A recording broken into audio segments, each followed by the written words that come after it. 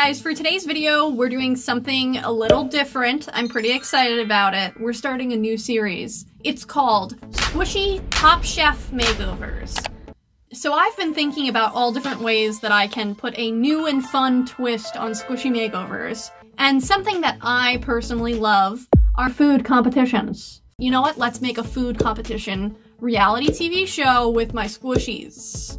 Because that sounds like a good idea. So the way this is going to work, I'm going to be choosing 3 squishies. Those 3 squishies will be competing to create food, dishes, foods. I'd like to introduce you to this episode's contestants. We have Seaford, Chip, and Coco. Each of our chefs will be creating their own unique dish of food. And at the end, we will vote which one we think is the best and who will become the next Squishy Top Chef Makeover person.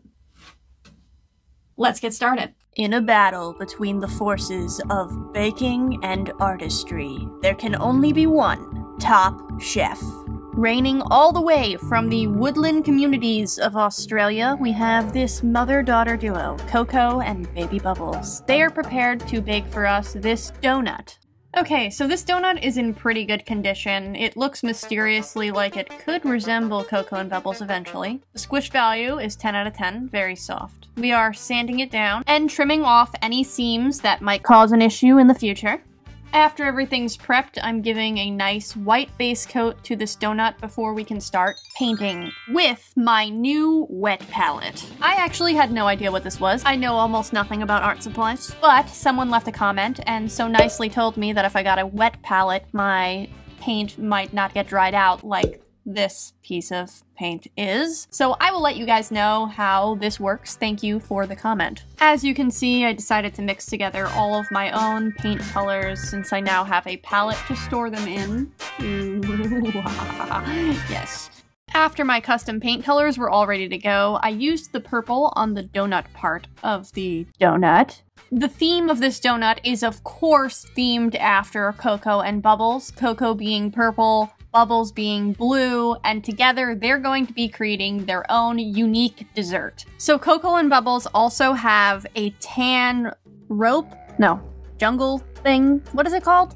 Branch? A tan branch. And I'm incorporating that tan color into the ears. These are supposed to be waffle cones. And then I'm adding chocolate chips. So I figured that the mint green had to represent some kind of food, and mint chocolate chip ice cream is the obvious choice here. It looks like melted ice cream. The green sauce is a Special recipe by Coco and Bubbles. I'll let them reveal it to you later. After that was done, I felt like the donut was missing something, and I could not add more icing. So instead, I added little white dots to make it look like powdered sugar. And this is what the final thing turned out looking like. Coco and Bubbles are off to the judges, wondering if what they did is enough to win the title of Top Chef. Coco, could you please tell us a little bit about your dish?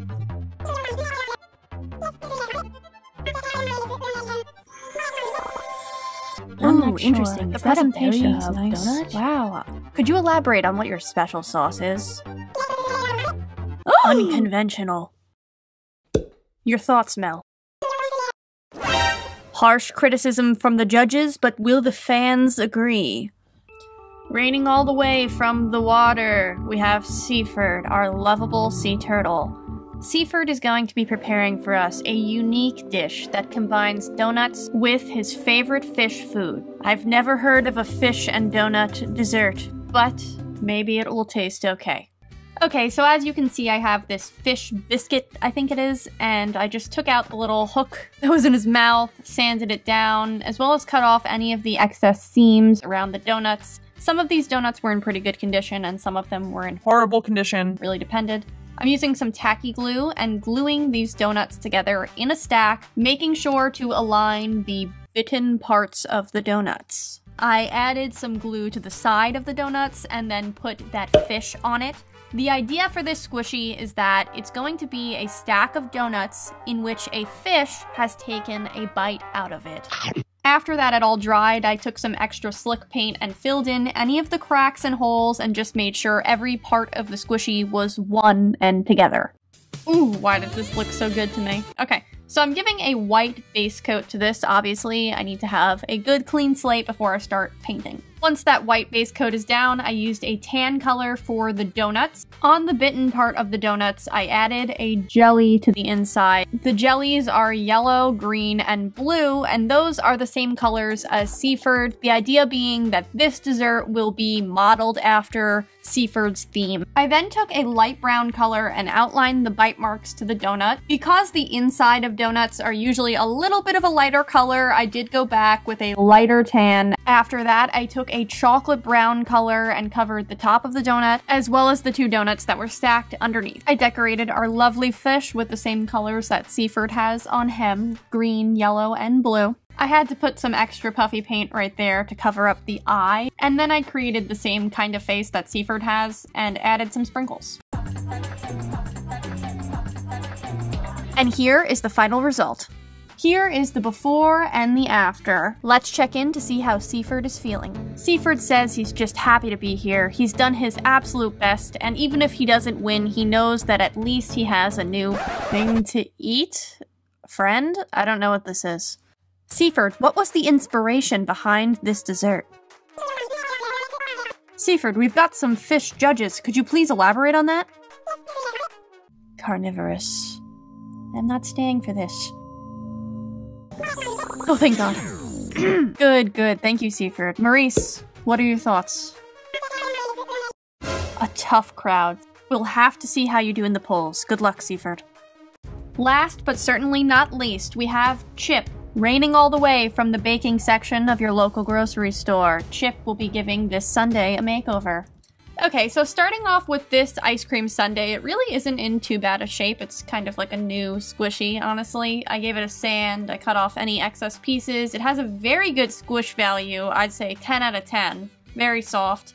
And I just gave it a white base coat to start off with. After I'd painted the white base coat, I realized it was missing something, so I decided to add a cherry on top as well as some berries to the outside of the sundae bowl. After all that white puffy paint had dried, I took a twist tie and removed the red part of it just so I could use the wire. I stabbed that into the top of the cherry, bent it, cut it to the right height, and covered it with puffy paint.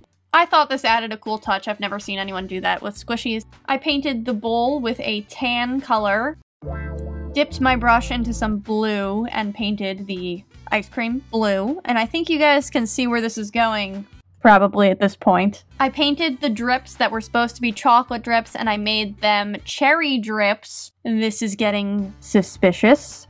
I also painted the strawberry and the cherry with different shades of red. I went back in and darkened up the cherry after the fact, and I also added like a chocolate sauce to the bottom of the cherry because I thought that looked cool and nice and drippy. I made the leaves on the strawberry green and then also filled in that white part and made it White ice cream. because I didn't really know what that thing was. After all those parts were painted, I then moved to the berries. This is what the final thing ended up looking like. Here's the before and here is the after. Before Chip goes into the judge's room, he has decided to pay a visit to a long-time friend, Cherie. Cherry is about to see her dessert for the very first time. Oh, those cursed cups you can never get up when you fall. Will this new confidence boost from Cherry be enough to carry Chip through the judge's doors? Oh, we made it, okay. Chip, please tell us, where did you get the inspiration for your dessert? It's true. You can get the sweeter side of life when you're in love. Ooh, wow. Marge, can we get your thoughts on this dessert? Where'd the plate go? Wait, did you eat the food or the plate, Marge? Oh my god. A special thank you goes out to this week's judges who gave away their weekend and their appetites to bring to you this first episode of Squishy Top Chef Makeover. There will be a poll on the community tab, and you guys can vote who you think won this episode. If you did like this episode, please leave a comment down below to let me know, because I will do more if you guys want to see more. Thank you so much for watching, and I'll see you guys next week for another video. Bye!